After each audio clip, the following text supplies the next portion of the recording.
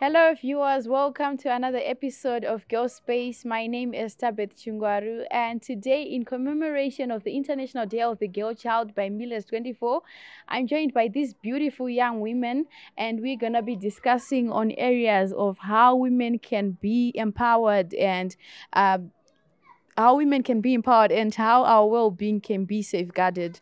So I'm going to give these young women a chance to introduce themselves. Okay, so my first question is, iwo unonzwisisa kuti chi nezve International Day of the Girl Child? Okay, from my own understanding, is that it's a day where we celebrate the girls' rights. We also get to support their dreams, what they want to be in life, and what they want to also pursue in life. Brilliant. Thank you so much. I also believe that's why we celebrate the International Day of the Girl Child. We're celebrating the girl as well as, trying to see how our dreams can be made to come true. And so my other question is coming to you, Takudzwa. Ne uchifunga uti this is important for us for as young ladies to have this kind of day, International Day of the Girl Child. Ndofunga kuti tive nezuva regirl child since riri zuva rekurangarira vasikana.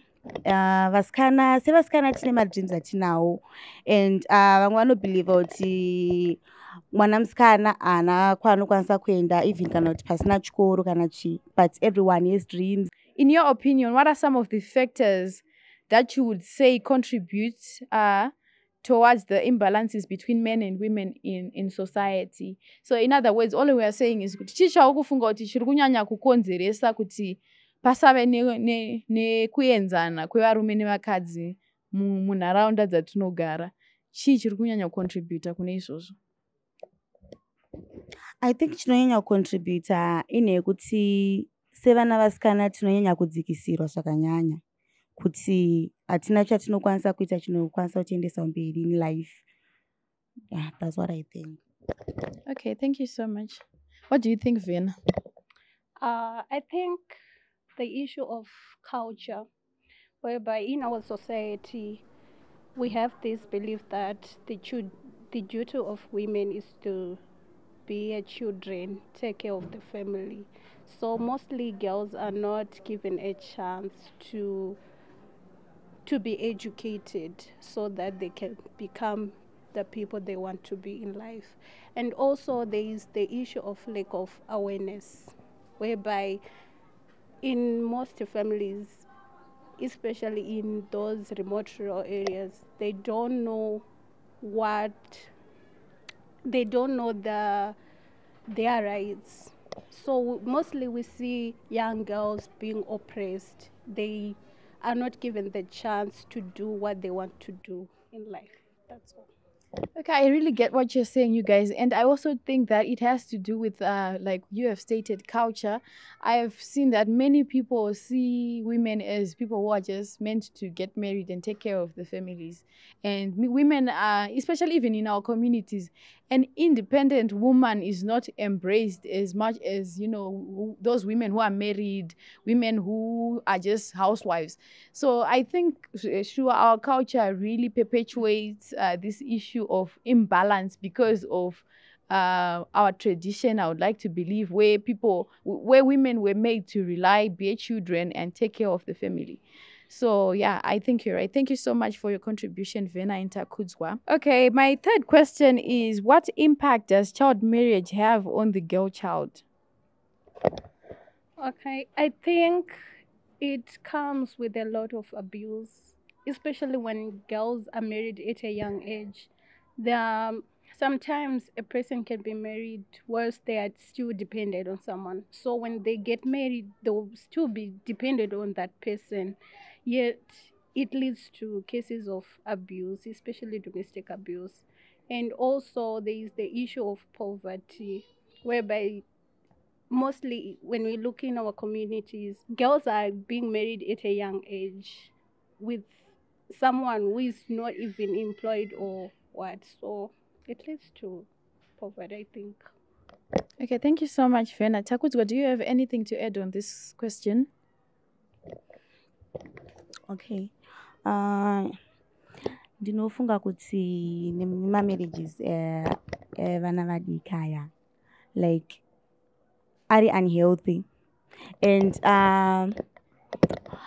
ndosaka ikonomi yedu haikure because vana vanofanira kunge vari kumabasa acho ndo vari mamarriages vakasilaita mamarriages kuti havana kuenda kuchikoro havana kupedza chikoro kuti vapinde mabasa, so that's why ikonomi yedu isingaite sei isingakure. Thank you so much. Inini, I would say some of the things that actually impact the girl child also is the issue of access to services like contraception and even information relevant towards them planning for their families, because you find that if a grade 7 girl is getting married, surely she doesn't know anything to do with their sexual reproductive health and rights.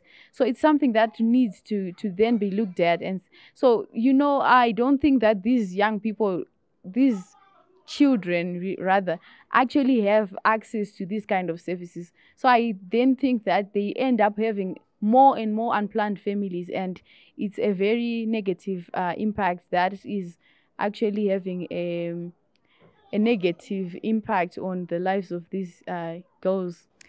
Okay, so now the fourth question is what do you think can be done to deal with perpetrators who continue to engage in such acts despite the government's effort to educate and discourage people? So basically this question iri kungofunza kuti yes, toziva hurumende iri kutraya kuti nyaya dzemachild marriages dzisarambe dzichikura, but zvikuramba zvichiitika. Saka toramba tichingorely nekuti hurumende iri kudzidzisa vanhu here kana kuti isusuwo tokwanisa kuita something. Do you have Okay, what I think can be done is kumachurch kune vechikuru vanokwanisa kubatsira.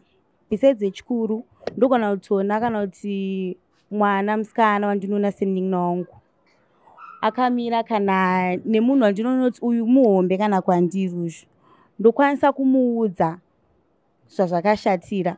Okay, thank you so much, Takudzwa. Vena, do you have anything to add towards this? I think it all goes back to the parents, how the relationship that is there between the child and the parents, because mostly it is the duty of the parents to create a bond with their child whereby they teach them what's good and what's not good. And also it goes back to maybe schools can play a part in that, whereby they educate on the implications of dating older men or getting into early marriages. That's what I think. That's so helpful. Thank you so much, girls. Yeah, so besides the government, doing their efforts to try and eradicate child marriage, we have us as the community, and we have to make sure that you are a sister's keeper. So that's what we need to do as communities. We don't only have to rely on the government, but we have also to rely on ourselves to protect our children, our sisters, and our brothers. So the fifth question now, the fifth and final question is saying, do you think the dream of equality will be realized in 5 years' time? The dream of equality, I'm sure it has to do with Sustainable Development Goal number 5, which is gender equality.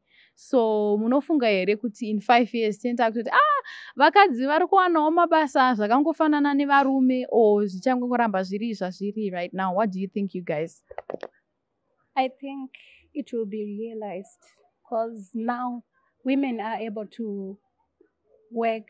They are being employed in areas where people used to say a woman can't do this, a woman can't do that. So now I think we are getting there. Oh, I love your confidence. Thank you so much, Vien. I hope so too. I will give my contribution after Takudzwa, of course. Takudzwa, do you think in 5 years kuenzana kwevarume nevakadzi? Yeah, I think so. Kuti in 5 years time tingetane kuenzana kwedu sevakadzi nevarume, nekuti zvaimbonzi vakadzi vasaende kuchikoro kana kumabasa, but now tikutiona vakadzi vakatowanda vari kudzidza singaiti ende vari kutoenda kumabasa. So I think in 5 years time, yeah. Oh, that's really amazing. I can't say definitely in 5 years there will be equality, but I'm hopeful, and I think that, well, maybe we're getting there, because I see a lot of empowerment spaces, a lot of empowerment forums where women are gathering around. Like, we recently had the Women Deliver conference in July, where women met, even men were there, but it was a conference centered on how women can flourish and even like become the leaders. So I think that well, it can be achieved due to this kind of efforts to empower women. And yes, maybe, just maybe, I'm not definite, but just maybe, we in 5 years we will have equality in terms of gender. Thank you so much for joining us today, young ladies. It was a really eye-opening conversation that I had with you, and I hope to have more of this. Thank you, viewers. See you next time.